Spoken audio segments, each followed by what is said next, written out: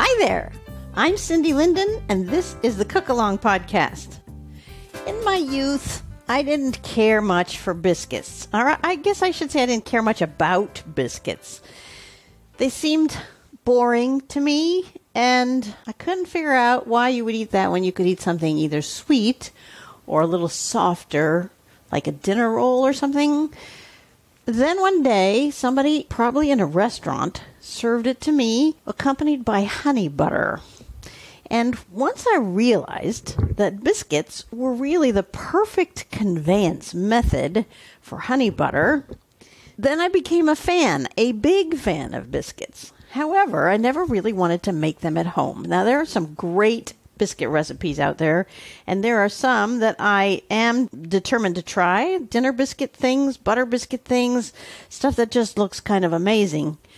But when I was younger, it all seemed like too much work. You know, you have to mix it by hand or whatever to get the butter mixed in. You have to roll out the dough, and then you have to cut it, and then you have to push together the scraps that were left over from cutting it, and cut it again.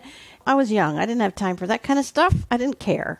Even the honey butter wasn't enough to prompt me to make those. My college roommate and I moved out of the dorm together into an apartment. And although I had grown up with Bisquick in the house, I never used it for anything. My mother probably used it for pancakes. I don't really even remember that. But suddenly there was a new use for Bisquick that I never even guessed about. My roommate introduced me to drop biscuits. Drop biscuits made with Bisquick are incredibly fast, very easy. They look shaggy and rough, but you don't have to cut anything. You just drop it on the cookie sheet and put it in the oven, and it comes out something soft and delicate that you can put honey butter on. And then, of course, by that point, I'd figured out the next shortcut, which is you don't really have to mix the butter and honey ahead of time. You can just butter the biscuits and let it melt, and then drizzle honey over it. So I made drop biscuits for a long time. My kids loved them. They were so easy. They were so quick. It was a treat that we could have at the drop of a biscuit. But I haven't made them for a very long time. I probably am going back to that mentality where if you're going to have something sweet for breakfast, why would you settle for biscuits? And so I go to other sweeter, more cinnamony kinds of things, more bakery good kinds of things. But then I saw this recipe the other day for strawberry drop biscuits. The creator of the recipe is Jerrelle Guy, Jerrelleguy. This seems really easy to me. It's made from scratch, and the benefit is that it's going to use some of the strawberries that we have coming out of our garden in pints full. We get a pint a day, probably, easily, of fresh strawberries out of our yard, and this is a chance to use some of them. I am going to wash those up, and then we're going to make these together. It can also be done with blueberries or raspberries or diced peaches or plums or something. But obviously I have the strawberries, and that is what drew my eye to it in the first place, so they win. If you want to make this along with me today, the ingredients are 1.5 cups of all-purpose flour, 1/4 cup of granulated sugar, 4 teaspoons of baking powder, 6 tablespoons of salted butter, about 2/3 cup of berries. So if it's strawberries, we're going to cut them into tiny pieces until they come up to 2/3 cup. If you're using blueberries or raspberries or something like that, just need 2/3 cup. 6 tablespoons of heavy cream, that's whipping cream, and maybe a little more. Just a little tip also about whipping cream. Maybe you don't all keep whipping cream in your house all the time. I do, because it seems to keep forever. I buy it in a bottle that keeps for months. If you don't open it, usually the best buy date on the outside is 4 months or 5 months or something from the time you can buy it. And then it keeps for a long time after it's opened. So I always keep a bottle in my fridge. But if you are not that person, I also know that Trader Joe's, and maybe some other people, it's just I happen to know about Trader Joe's, sells shelf-stable whipping cream in little pint aseptic containers. Not even pint, a cup. They're probably a cup, which means they're shelf-stable. And they're boxes, like juice boxes, and you can keep them in your pantry or your cupboard or whatever for when you suddenly need whipping cream and you don't have it in your refrigerator. It's really handy. I do have some of that in my basement, even though I always have one in my fridge, because sometimes things happen, like you open it and it's not good anymore, and then I go to the basement for my backup boxes of Trader Joe's shelf-stable whipping cream. And then for a drizzle that goes over the top, which is, I'm sure, optional. If you wanted to use honey butter on them, you probably don't want to do this, but we also need a little confectioner's sugar or powdered sugar. Your do-aheads are to preheat the oven to 425 degrees and be sure that your butter is cold. This is such a nice treat from my usual baking project where the butter has to be room temperature or softened. This, we just take it out of the refrigerator and use it. And I mention that as a do-ahead in case you keep your butter on the counter and need to do the opposite and chill it for a little bit. And the reason that we want cold butter is because we don't want it to completely mix in. Unlike things where we cream butter and sugar together, we want the little lumps of butter that won't dissolve, because that's what makes the biscuit flaky, is having those little pockets of butter in the middle of the flour. The equipment you need are a sheet pan, a cookie sheet of some sort. You don't need a big baking sheet because this only makes 6 biscuits, and they'll be kind of big, but it's still only 6. I'm using a 10 by 15 inch cookie sheet. You need parchment paper, a whisk, a mixing bowl, a pastry cutter, although that's optional because you can use your fingers, a fork, a wire rack, and if you're going to make the glaze, you need a small bowl to make that in. Other than that, this is a 1-bowl recipe. We love those. Now, these are not going to be pretty. They're going to be craggy and bumpy and mountainous, but they're going to be crunchy on the outside and tender in the middle, and just the right amount of light and fluffy moisture. So, let's get started.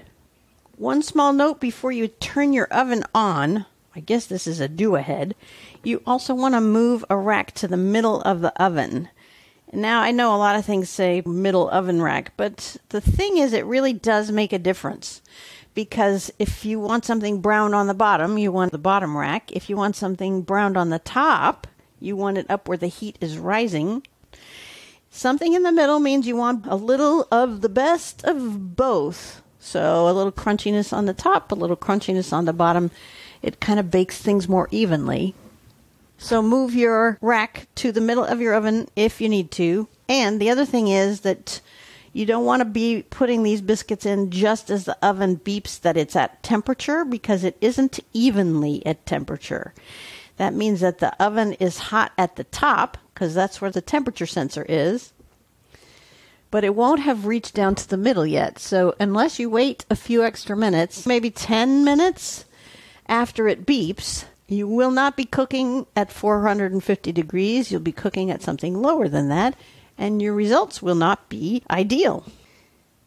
I have a feeling this is not going to use nearly as many strawberries as I wish it would. 2/3 of a cup sounds like plenty, but actually, when you start looking at it, you realize it's really not that many. So if you're using strawberries like I am, you want them cut in small pieces, 1/4 inch, 1/2 inch, pretty small, because you want them to distribute throughout the biscuits and leave their little sweet berry goodness everywhere they go. More places is better. So don't be afraid to cut them really small. These don't cook very long, so they're not going to annihilate those strawberries. This recipe actually says that you only need 4 or 5 medium strawberries. Now, I don't know where this person, Jarrell, gets their strawberries from, but those would be huge strawberries in my neck of the woods. And I know that some of the California berries you can buy in the grocery store are huge these days, really monstrous. I guess I also could be wrong here, because I've cut up 2 strawberries. Well, yeah, actually, and I already have 1/3 of a cup. Well, that's so weird to me. Oh, no, that was 3 strawberries. Okay, I feel a little better. It just seems so odd that 2/3 of a cup is only a few berries. So there was 5. This is the last of the ones I've washed. And that would be 1, 2, 3, 4, 5, 6, counting the tops. That's how I know how many I've used. 6 sort of normal-sized strawberries come to just over half a cup. All right, so I'm going to wash another one and add that, and we'll see where that takes us.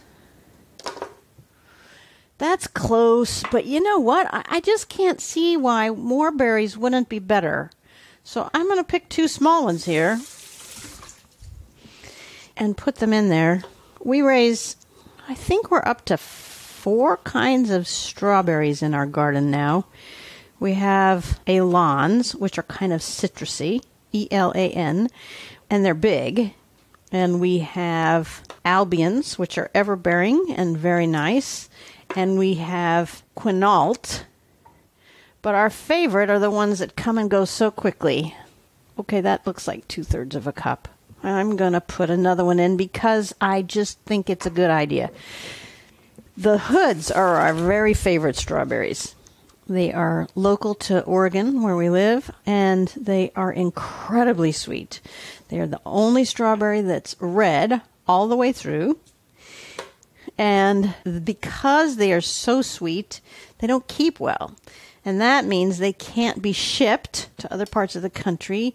And that even if you find them in the market, they're only there for a very short time because they don't keep. The sugar makes them mold more quickly. All right, yes, I'm putting in one more. I just think a heaping 2/3 of a cup is probably better. Okay, that was the easiest part of the recipe. Now we need a large mixing bowl. I'm using large-ish. And we're going to put in the flour, which I'm doing in my standard way of aerating it first, stirring it up, and then scooping it with a spoon into the measuring cup. It seems to me that this is a place most especially where adding too much flour is going to make things dry and not light and fluffy. So I think it's good to fluff up your flour and make sure you don't pack it when you're putting in the measuring cup. I cook with an unbleached all-purpose flour just because I don't see the point in bleaching it actually, and it just seems weird to me that you would need something that white.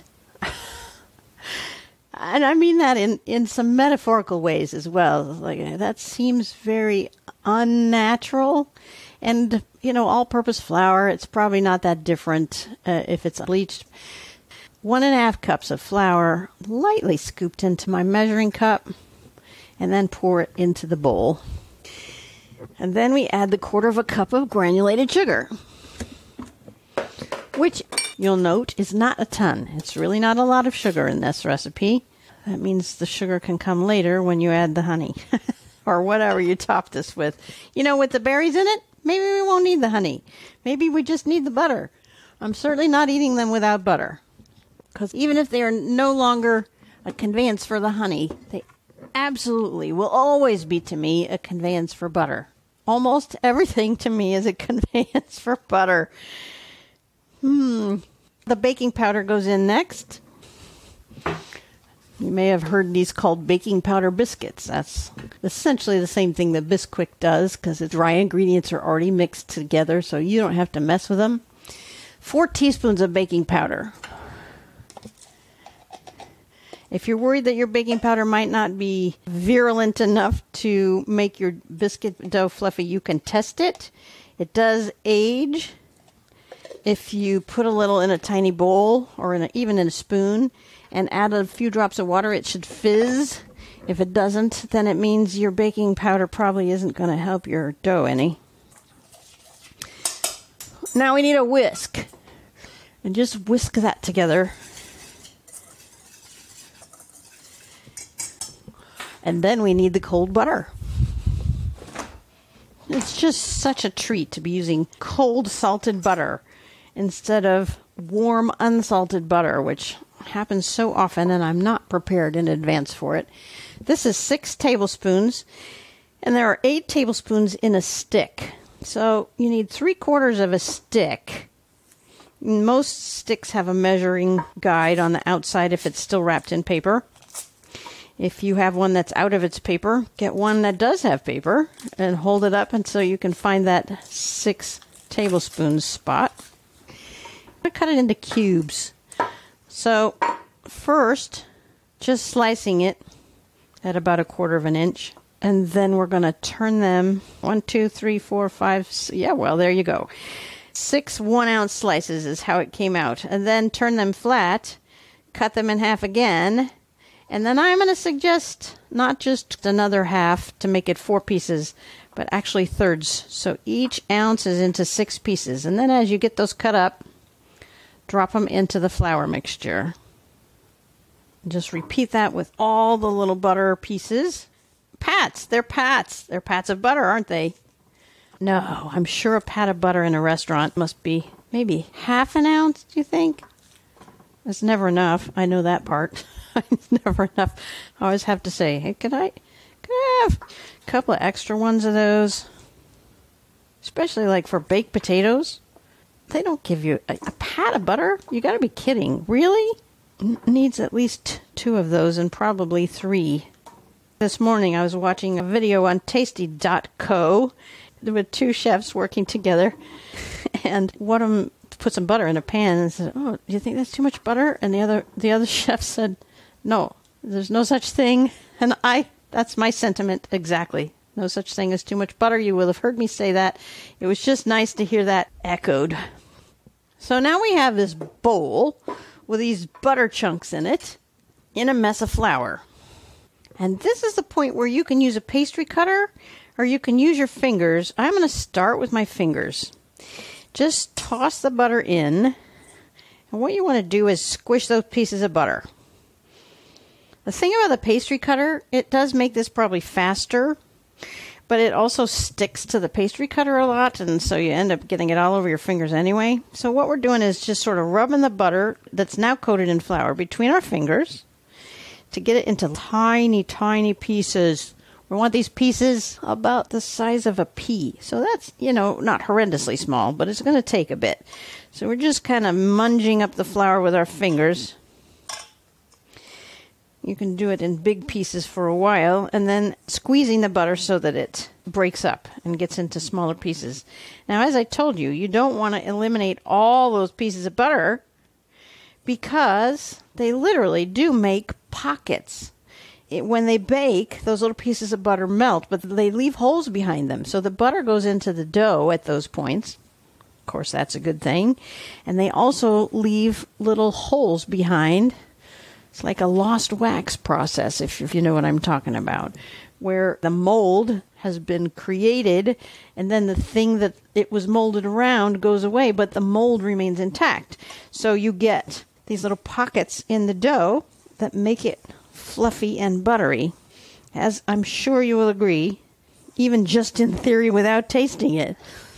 Those are good things. I am getting now to where most of the pieces are broken up. And what they've done is kind of flatten out. And now I have a few big pieces left, and I'm just sort of rubbing them between my fingers so that I don't have huge pieces left. You can see this wouldn't have worked with warm butter. It would have just smushed in, and then you would have had a pasty kind of thing that was closer to a wet dough than a dry pile of flour with lumps in it. And that would not be a good thing for your biscuits. Now know that sometimes your butter is going to smash together. Sometimes you're going to get big pieces. They're not all going to get the size of peas. But when in general you're seeing that most of the big pieces are gone and you're down to mostly little pieces, that's when you know you're ready to stop, which I think for me is now. So that was very fast. The next couple of steps are very short. They comes together really quite fast. We're about to add liquids to this dry mix, And once you do that, it activates the baking powder, as you could tell probably from my description of it fizzing when you add water to it. And we don't want to activate the baking powder until we're about ready to bake. So if your oven is not at 425 yet, or more to the point, if it hasn't reached 425 and then stayed there with the oven door closed for another 10 or 15 minutes, you want to pause this and come back when your oven is at that stage.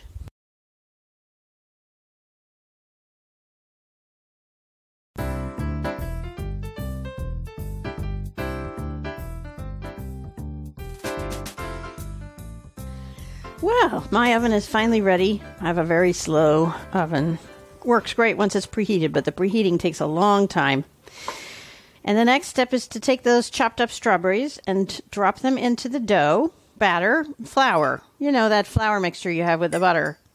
Just throw them in there and then use the fork that I told you you're going to need and just sort of stir those in so that all the strawberry pieces are coated with flour.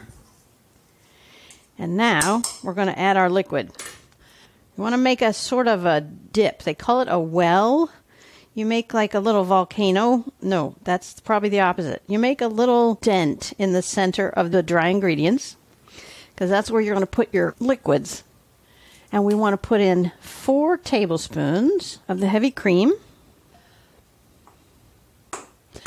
Then we're going to add 1/4 cup of water. Now, why, you ask, would you put water in here? Or even if you don't ask, I'm going to tell you. It's because that'll create some extra steam. The whipping cream is not liquid enough to create a lot of steam. I'm using the measuring cup that I had the strawberries in to measure the water, because maybe there'll be a little extra juice it'll pick up. Anyway, the steam will help them be fluffy and light. A little water in here is going to ensure the steam, since the thick whipping cream isn't likely to do that. Now, we want the fork again, and we're going to toss this dough together until it's just sort of evenly damp, not even necessarily completely moist.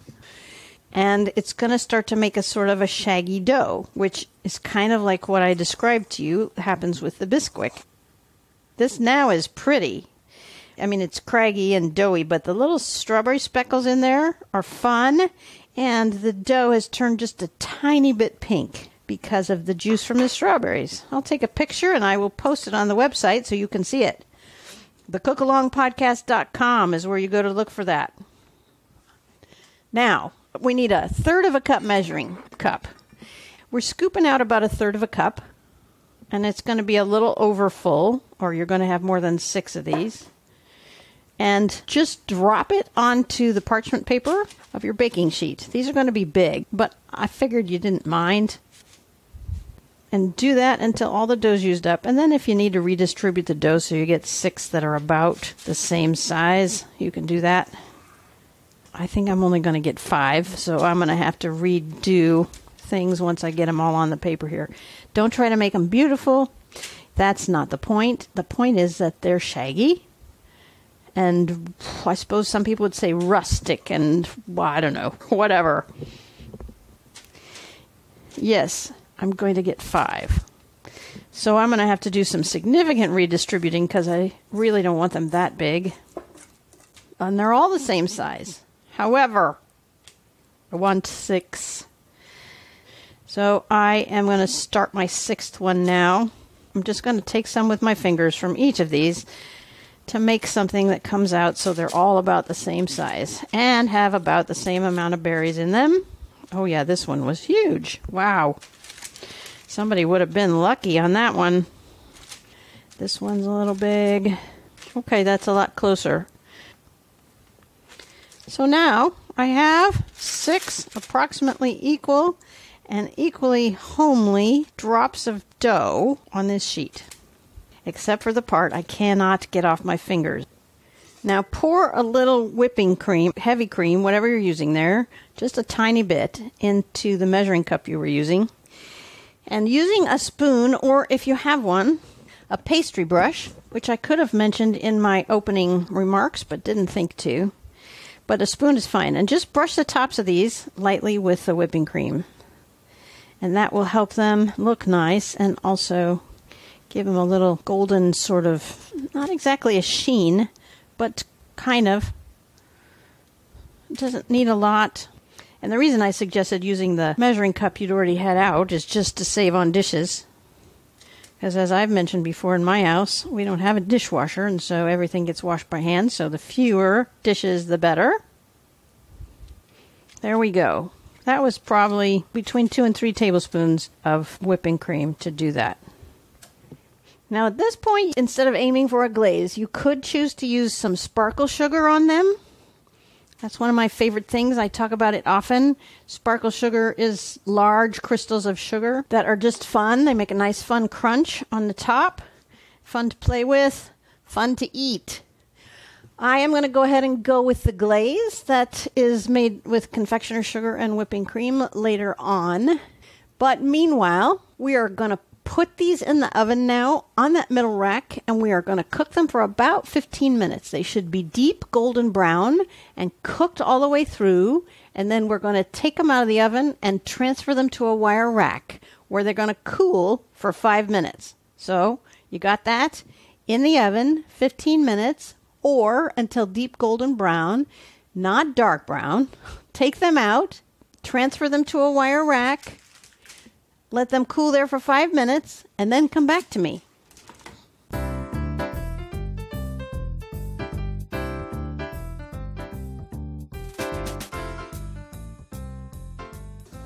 My biscuits are beautiful, and they look actually more like scones almost, sort of free-form scones than biscuits, but they look really good. Now we're going to do the finishing touch. If you decided you wanted the glaze on the top, if I hadn't already said that cutting the strawberries was the easiest part, this would be the easiest part.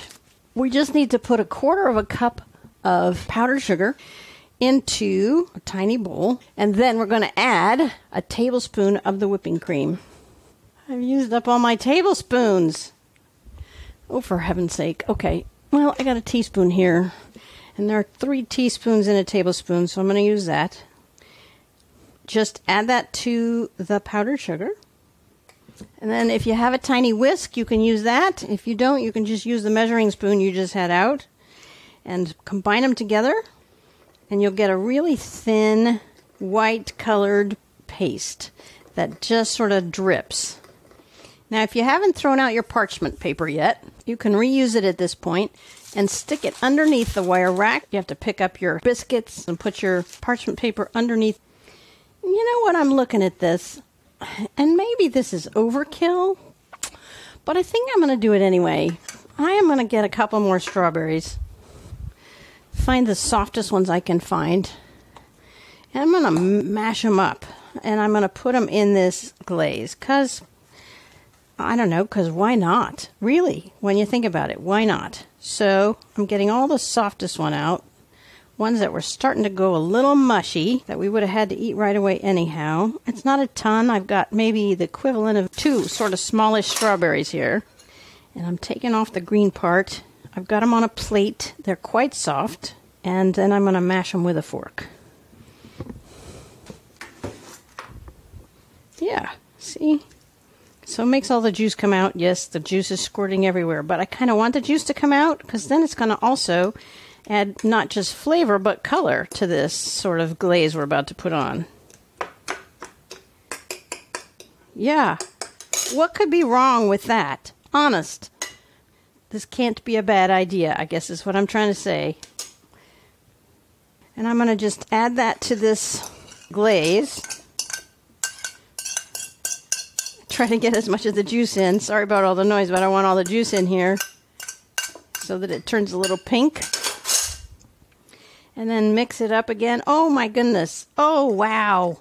Oh yeah, what I just did. All right. Taking a picture of this for the website. Holy cow. That was so totally the right thing to do. Oh my goodness. And now we just drizzle that. It should be pourable. It should be pretty thin, but you can use a spoon and just spoon it over. That makes it more likely you'll get even amounts on them. Oh, see. Oh my goodness, I would have been foolish to leave these out. If you have the opportunity to do that, it does make them much more beautiful. If you want to distribute your glaze evenly over the biscuits, and the parchment paper's underneath to catch what drippings there are. Oh yeah, I'm so glad I did that. My only regret is that some of it went down on the paper below, but I am actually going to rescue that and put it back on this biscuit because there is no sense in leaving it unused. Well, that was really fun. I feel actually really good about that last innovation, and I also found that the biscuits were fun to make as well, and I'm hoping you will find them fun to make. If you like this recipe, or even if you just like listening to me, I would be very grateful if you would take a moment and go to ko.fi.com on your browser, and then / the Cook Along Podcast, and throw a couple of bucks my way to help pay for supplies. That would be really a big help and a good morale boost. 2 weeks from today, there will be a recipe on this site for lemon icebox pie, which I got from Cook's Country. It's very easy, and it uses some of my favorite ingredients, and that's why we're making it. And it's summer, and it will be nice for summer. Even though it's a pie, you don't have to spend much time in the baking department, so it's not going to heat up your kitchen. And next week, there will be a quick bite podcast on whatever I feel inspired to talk about in the cooking realm. Enjoy your biscuits / scones / whatever these beautiful things are. And until next time, happy cooking!